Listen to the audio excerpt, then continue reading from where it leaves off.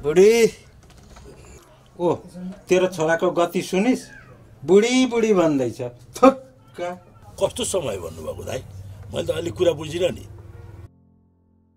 होइन हौ काका मितका घर कति टाढो छौ म त गलिसकेँ म त हिँड्न सक्दिनँ होइन तँलाई नआइज भन्दै थिएँ त किन पछि पछि आइस बेलुका गयो बिहान आयो फेरि बेलुका गयो बिहान आयो कति दुःख गर्छु यति टाढाबाट त्यस्तो नभन्नु न आन्टी हामी पनि त छोराछोरी हो तपाईँहरूलाई दुःख परेको बेला हामीले हेर्नुपर्छ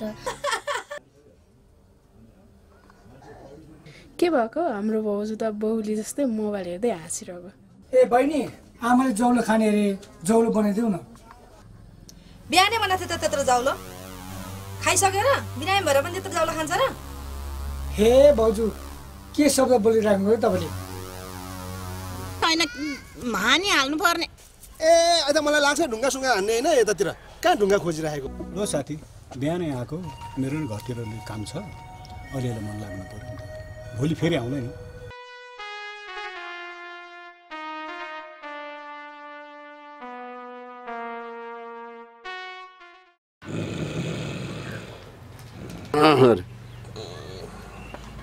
ओ माछ कि क्या हो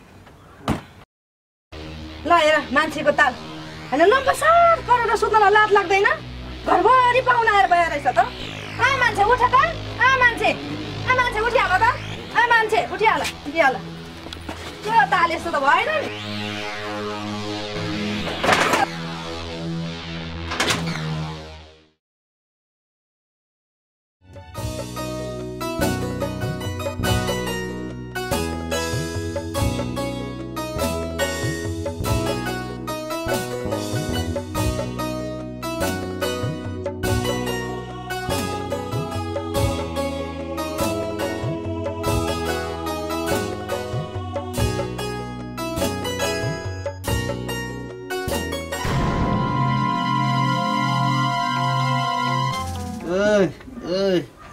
यारे कुकुरको मुत्रे धोग्न पनि कति धोग्न सकेको हौ धोग्नलाई जन्मेको रहेछ नि त ठुक्क मेरो कर्म त साइली आमालाई त साह्रो बिमारले पो चापेको रहेछ त हौ साइला बा के भन्नु र हौ लिम्बू भाइ खोइ च्यापेको च्यापै छ मलाई पानी ल्याउन ल म पानी लिएर आउँछु अयो साह्रै टाउको दुख्यो हे बुढी किन अत्तालिन्छौ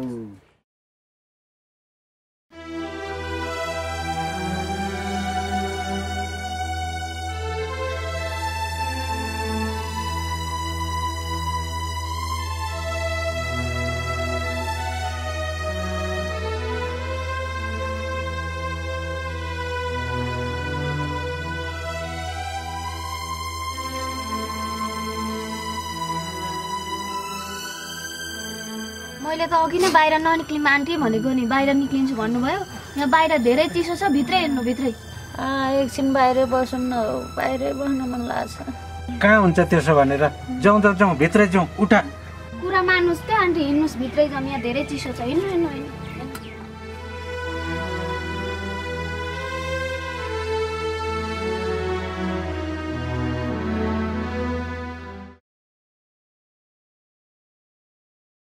दिदी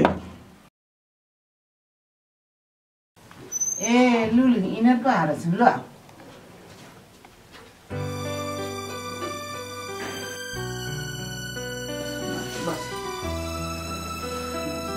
बस केटा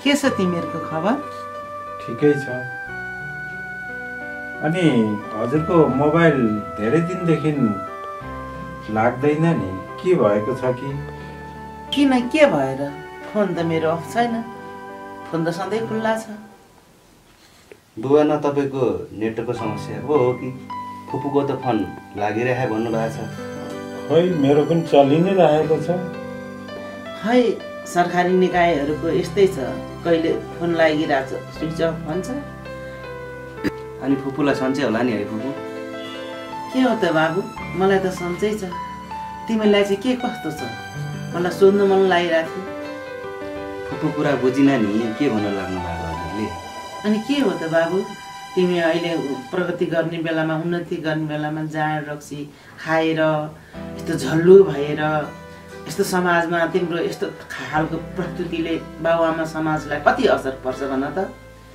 म फुपू दिदीलाई त यति असर पर्छ, तिमी त अहिले हेर त आफूलाई एकपल्ट, तिमी त राम्रो बन्ने जरुरी छ नि अहिले, होइन र?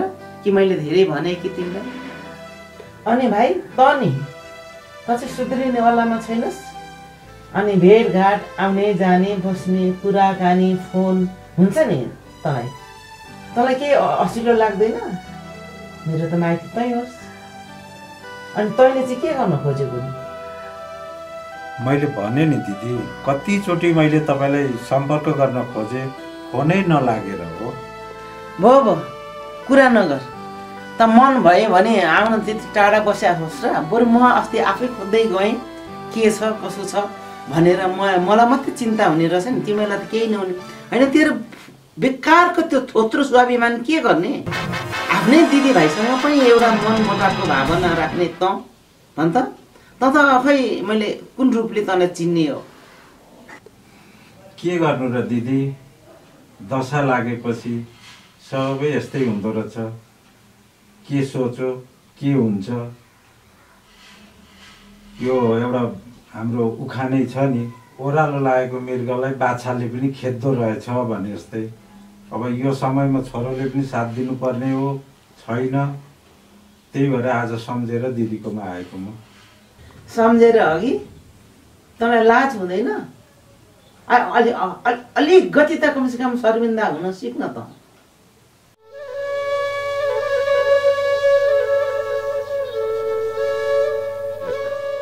के गर्नु दिदी, त्यस्तै नै छ परिस्थितिहरू। तपाईँको बुहारी पनि बिरामी भएको आज 8-10 दिन भइसकेको छ, निको भइसकेको छैन। डाक्टर देखाइरहेछ, दबाईहरू खाइरहेछन्। के भयो रे बुहारीलाई? बिरामी भइन् रे? कहाँ जचाएको छ? कुन हस्पिटल लगेको छ? अस्पताल त लगेको छैन फुपू, घरमै डाक्टर बोलाएर लाइन पानी सानी चढाएर दबाई सबै चलाइरहेको छ। के रे? होइन 8-9 दिन भइसक्यो बिमारी भएको भनेको, घरमै राखेर औषधि गरिरहेको? होइन लैजानु पर्दैन डाक्टरकोमा? हस्पिटल पुर्याउनु पर्दैन? अनि के भएको तिमीहरू त? खै दिदी के भन्नु र, अलिक त्यस्तै नै परेको छ। के बोल्छ नि त? त्यस्तै कुरा? के कुरा लुकाएर चपाएर गरे? खुलस्त कुरा गर्न।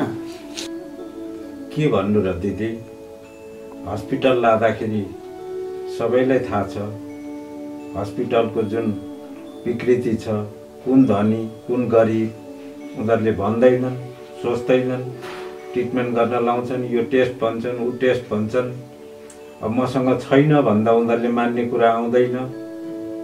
त्यो हिसाबले पनि हस्पिटल नलगेर घरमै डाक्टर बोलाएर ट्रिटमेन्ट गरेको हो। अहिले त आमालाई अलि ठिक हुँदै आएको छ फुपू। अहिले त डाक्टर ल्याएर हामीले दबाई चलाएको त अहिले अलिअलि खाना नि खानुहुन्छ, अलिअलि हिँड्न नि थाल्नु भएको छ। अब अलिअलि ठिक हुँदैछ। अनि बाबु त यत्रो हट्टाकट्टा छस्, यत्रो लम्बे चौडे मान्छे छस्, तिमीलाई केही गरौँ भन्ने लाग्दैन? बाबा आमालाई कति गाह्रो भइरहेको होला। तिम्रो थोरै सहयोगले उहाँलाई धेरै टेवा पुग्छ। तिमीले त गर्नु पर्यो नि। अब बाबा पनि बुढो भइसक्यो, आमा पनि बुढो भइसक्यो, रोगी पनि छ। सबै घरको जिम्मेदारी तिम्रो हातमा छ नि। अब तिमीले गर्ने होइन र? अब बिग्रेर हिँड्ने बेला छ र? छैन नि। अब फुपूले धेरै बोल्यो भन्ला, देखेपछि भन्नु मन लाग्छ। फुपू अब मैले पनि एउटा एनजिओमा प्रोसेस गरिरहेको छु। मैले पनि नगर्ने त भनेर होइन, जे गर्दा नि अलि ब्याड लक लाग्ने भएर हो। मैले पनि गर्न त लागिरहेको छु फुपू, जागिरको प्रोसेस गरिरहेको छु गर्न त। Bad lock? के को ब्याड लक बाबु? रक्सीको लत लाग्यो भन्न, रक्सीमा डुबे भन्न। तँलाई एकपल्टको तँलाई धोका भयो त विदेशमा, सबैपल्ट धोका हुन्छ। धोका नखाए मान्छे कसरी उठ्छ? कोसिस त गरिरहनु पर्यो नि जीवनमा, होइन र? तँलाई ब्याड लकको एउटा शब्द बहानामा दिएर हुन्छ? ब्याड लकलाई अगाडि सारेर हुन्छ? म त्यस्तो कुरामा विश्वास गर्दिनँ बाबु। तैँले त अब बुझ्नु पर्यो नि, बुझ्नु पनि पर्छ। तेरो लागि भनेर बाबुआमाले सबै त्यत्रो सम्पत्तिहरू दाउमा लगाए, के गरेर सबै सम्पत्ति सिद्ध्याए, अहिले आफू केमा आए, सबै रोडमा आए। दबाई गर्न पैसा नभएर घरमा राखेर आमालाई दबाई गरिरहेछ। अनि तिमी यो त अब पनि तिमीलाई समझ आएन भने कहिले आउँछ बाबु भन् त? बाबुआमाले गरे कद्दर त तिमीले बिर्सिनु भएन नि। लु है दिदी, तपाईँको भदा यिनै छ। अब कुन भाषाले हुन्छ तपाईँले अब सम्झाउनु पर्यो, बुझाउनु पर्यो। मैले र तपाईँको बुहारीले बुझाउँदा हामी त थाकिसक्यौँ। अब कसरी हुन्छ के हुन्छ तपाईँको भदालाई अब तपाईँले नै बुझाएर सम्झाएर तल लगाएर अब कसरी हुन्छ मैले तपाईँलाई जिम्मा दिए जत्तिकै भइसकेको छ। म चाहिँ हारिसकेँ। होइन लाग्छ छैन तँलाई? तैँले राम्रो कर्तव्य निभाएको भए आज छोरा बिग्रिन्छ? बाबुआमाले छोराछोरी जन्माएर अनि आफ्नो कर्तव्य पुरा गरिस्? तैँले जन्माउनु त जसले पनि जन्माउँछ, तर सम्वर्धन र संरक्षण गर्न सिक्नु पर्यो नि बाबुआमाले। तैँले आज सही कर्तव्य गरेर छोरो बिग्रिन्छ? यो बिग्रिने छोरै होइन, तेरो परवरिश, तेरो पालन पोषण, तेरो संस्कार पुगेन उसलाई। तैँले के गरि त जन्माएर मात्रै? किन घोसे मुन्टो लगाएर बसेछस् भाइ त? मलाई जवाफ दे त, के मैले केही गल्ती पो बोलेँ कि? मेरो त सन्तान हो नि तिमीहरू। मैले सही जानेको कुरा भन्नुपर्छ, बुझ्नुपर्छ। सन्तान भनेको कुरा एउटा घरको फ्यामिली हो। बाबुआमा भनेको कुरा एउटा घरको पिलर हो। जबसम्म पिलर बलियो हुन्छ नि तबसम्म घर परिवार सबै बलियो हुन्छ। अब पिलरले यताउता कमजोर भएपछि अनि कसरी हुन्छ? अहिले तिमी घोसी मुन्टो लाएर बसेर हुन्छ दिलले भन्यो भनेर तिमीलाई गाह्रो भयो भनेर हुन्छ? म त भन्छु दिदी, तपाईँले ठिकै भन्नुभयो। सायद हामी बुढाबुढीमै यो केटालाई पालन पोषण गर्नलाई केही कमी कमजोरी भएरै यस्तो भएको हो, नत्र भने यो केटा यस्तो हुने थिएन होला। बाबु त चाहिँ नाक नठोडानी, रक्सी त तैँले खाएको, बाबुआमाले खाएको होइन। तँलाई कुनै कमी कमजोरी गरेर पालन पोषणमा हुर्काएको त होइन। उनीहरूले आफूले सकेसम्म तँलाई राम्रो पोजिसनमा हुर्काएको, तर गलत बाटो त तिमी नै गएको हो नि। बाबुआमाले त आफ्नो छोराछोरी कसैलाई धेर हुँदैन नि। तिमीलाई राम्रोसँग गरेको, उनीहरूको आफ्नो हिसाबले जति भ्याउँछ त्यति तिमीलाई गरेको। तिम्रो लागि सबै सम्पत्तिहरू पनि खेर फालेको, तर कुबाटो, विपरीत बाटो, नराम्रो बाटो तिमी हिँडेको, बाबुआमा होइन। अघि मैले तेरो बाबुलाई त गाली गरेँ, बाबु बेसकन गाली, मलाई भन्न देऊ, मलाई भन्नु छ, भन्नु पनि पर्छ मैले। तर बिग्रेको त तिमी हो, बाबुआमा बिग्रेको त होइन। बाबु तिमीले त्यो यो कुरा रियलाइज गर्नुपर्छ लाइफमा कि मैले गलत बाटो हिँड्नाले मेरो परिवारमा कति दुःख सङ्कट आइलाग्यो, कति गाह्रो गर, समाजमा कस्तो तरिकाले बस्नु परिरहेछ भनेर। त्यसकारण तिमी अब तिमीले सही बाटो लिनुपर्छ, सही बाटो जानुपर्छ, सही काम गर्नुपर्छ। अहिले मान्छे जतिखेर बिउज त्यतिखेर बिहानी हो। तिमी अहिले नै राम्रो बाटो लाग्यो, अहिले बिउज्यो भने अहिले नै बिहानी हुन्छ। त्यस कारण आजैबाट सुरु गर बाबु तैँले।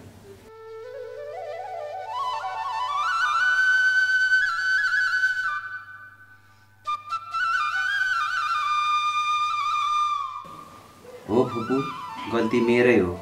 मेरो बाबा मम्मीको केही गल्ती छैन मेरो पालन पोषण। उहाँले जति सक्नुभयो मलाई राम्रैसँग पालन पोषण गर्नुभयो। अब म केही गर्छु भनेरै विदेश गएको दिदी, अब मैले सोचे जस्तो भएन। अब म सकेसम्म मेरो बुवा मम्मीलाई नै अब राम्रैसँग पालन पोषण गर्ने हो गर्छु दिदी। गल्ती त मेरो नै हो। कुरा त फुपूको अगाडि राम्रै गर्छस् नि केटा। घर पुगिसकेपछि फेरि उही पुरानै बानी त होला नि, होइन? ल ठिक छ, तैँले भुल स्वीकार गरिस्, राम्रो कुरा हो होइन। मान्छेले गल्ती गरेर स्वीकार नगरेको भए तँलाई सप्रिँदैनस् कि भन्ने मनमा म लिन्थेँ होला, तर तैँले भुल स्वीकार गरिस्, चेतना तेरो मनमा आयो, मैले अब गर्नुपर्छ भने तैँले सही बाटो रोजिस्, त्यो बाटोमा हिँड। बाबु म तँलाई के गर्नुपर्छ, मेरो आफ्नो तर्फबाट के सहयोग गर्नुपर्छ म सदा सर्वदा तेरो लागि सहयोग गरिरहनेछु। तैँले हिजो हराएको मान्छे आज आयो भने म त्यसलाई हराएको भन्दिनँ, तर तैँले राम्रो भएर देखाइस् मलाई। हेर केटा, त केटाकेटी होइनस्। अब केही दिन केही महिनापछि अब बाबु पनि भन्छस् त आफै। फुपू दिदीलाई दिएको वचन पुरा गरेर देखा, बुझेस् नि?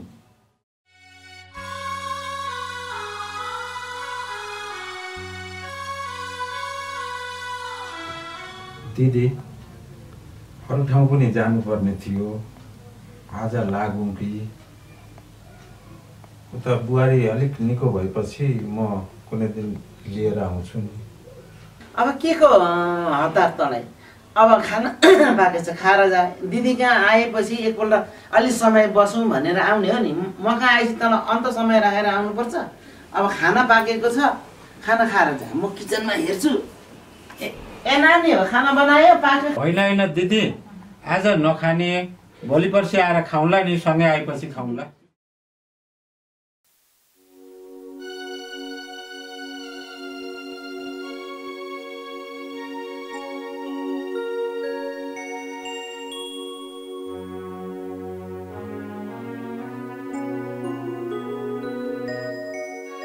होइन आमा तपाईँको कुरा मैले कहिले चाहिँ मानिनँ र त्यसै मलाई दोष त नदिनु नि ए आमा पनि खालि नहुने कुरा गर्नुहुन्छ तपाईँको मनमा जे आयो त्यही बोलेर मात्रै हुन्छ त हेर बाबु मैले तिमीहरू दुईलाई नराम्रो गर्न खोजेको होइन कुरा बुझ्ने कोसिस गर न कुरा त बुझिरहेको छु नि आमा योभन्दा त कति बुझ्नु र हे त विचार नबोल न आमाले के भन्नु लाग्नु भयो त चुप लाएर सुन्न एकछिन हेर बाबु के भन्नु तँलाई अब बुहारी त अर्का घरको छोरी हो अब तँलाई सानोमा तेरो बाउले कति दुःख गरेर हुर्काएको अलिकति कतै लड्यो भने कति चिन्ता गर्थ्यो मैले भन्दा पनि तेरो बाउले धेरै दुःख गरेर तँलाई हुर्काएको के भन्नु बाबु यो कुन चाहिँ ठुलो कुरा हो त जन्माएपछि हेर्नु परेन हुर्काउनु परेन थुक्क छोरा त त जनावर हो कि मान्छे हो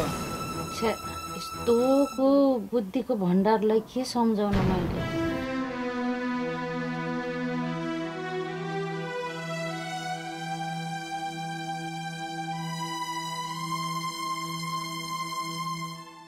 हेर बाबु तँ जन्मिँदा तेरो बाउले कति सपनाहरू सजाएको छन् तर बाउको एउटै सपना पुरा गरेनस् तैँले ए के को सपना र टपना कुरा गर्नुहुन्छ आमा तँलाई त के भन्नु छोरा तँलाई त कुबुद्धिको भण्डार भन्नु कि के भन्नु तँलाई त रक्सीले तेरो दिमाग त पुरै बिग्रिसक्यो त छोरा के को रक्सीको कुरा गर्नुहुन्छ आमा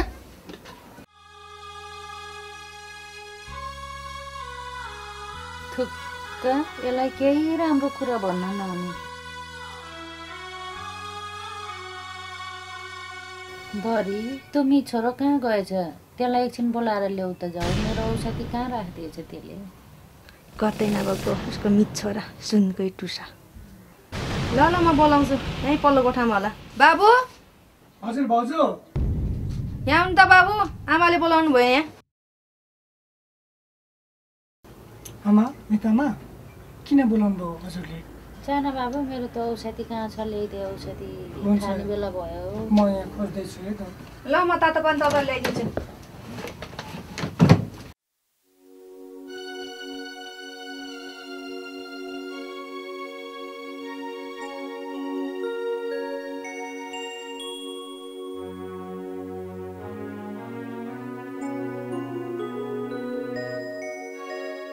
बाबु गाई बाख्रालाई घाँसपात त भइसक्यो होला नि अमितामा हाम्रो त्यो सानो फुची छ नि त्यो सानो फुचीले कति सघाइरहेको छ हामीलाई बिचरा त्यो नानी कति दिनदेखि आफ्नो घरको काम छोडेर यहीँ सघाइरहेछ है धेरै दुःख भयो त्यो नानीलाई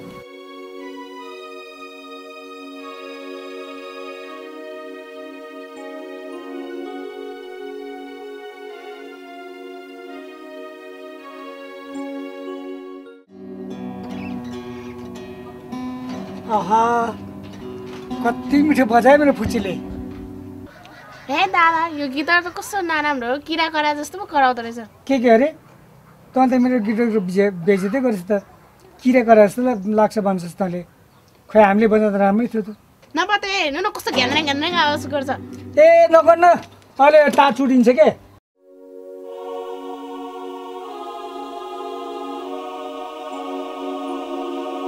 फेरि बहिनी रामसँग गिटार सिक्सन म सिकाइदिइहाल्छु नि तँलाई न हौ दाइ मलाई नि गिटार सिक्न धेरै रहर छ गिटार सिकाइदिनु न मलाई ल ल गिटार सिकाएको फिस चाहिँ कति दिन्छस् तपाईँले अब फिस कति दिनुपर्ने र धेरै पैसा थुप्रो रुपियाँ दिउँला न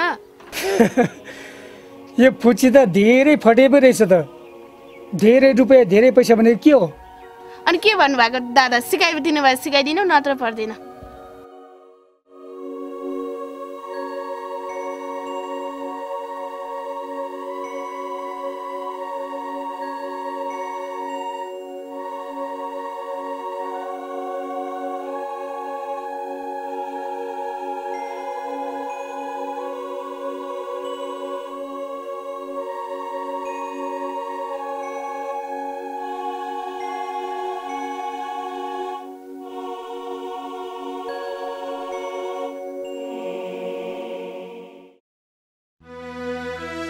सम्धिज्यू खोलाको किनारमा बसेर खाँदा त साह्रै मजा आउँदो रहेछ है। हो सम्धिज्यू, जिन्दगीमा पहिलोचोटि साह्रै रमाइलो लाग्यो। होइन सम्धिज्यू, के मजा लाग्यो हो। खोलाको किनारमा बसेर कोदोको 3 पानी आएर खानु भनेको साह्रै मजाको कुरा हो सम्धिज्यू। त्यसो भए चेस गरौँ न हो, के छ र हो।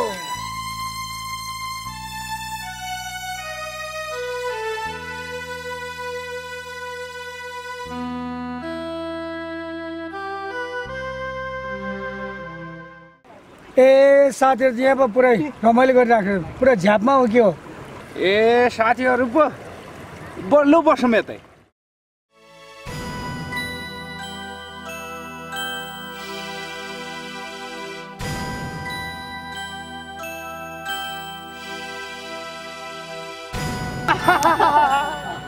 होइन भाइ, साथीहरूसँग त परिचय भएन नि त, के हो? ए हो त है, परिचय गरौँ न।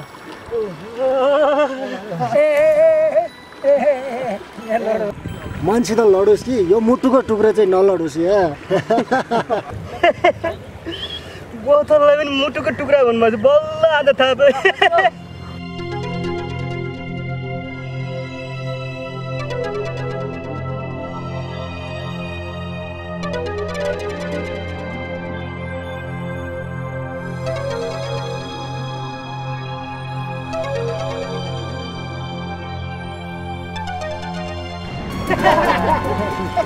साथी हो, खानापिना त यस्तै हो।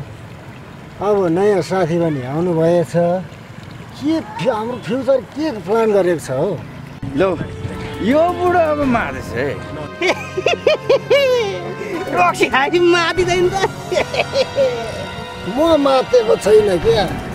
तपाईँहरूको फ्युचर प्लान चाहिँ के छ नि? साथीहरू फ्युचर प्लान सबैको हुन्छ नि, तर तिमीहरूको चाहिँ के छ हो साथीहरू फ्युचर प्लान? साथीहरू, मेरो यो 5 कट्ठा जग्गामा चाहिँ गाई पाल्ने हो। सम्धिज्यू, गाई पाल्ने रे? मेरो भने यति 8 कट्ठामा धान फलाउने भनेको छ। अब त यी साथीहरूलाई लाग्यो जस्तो छ। यतिमा गाई पाल्ने भन्छ, कोही यतिमा धान फलाउने भन्छ, खोइ लाग्यो जस्तो लाग्यो। सबै साथीहरू गाई पाल्ने भन्छ, म चाहिँ साथीहरू साइलीको भट्टी किनिदिन्छु म।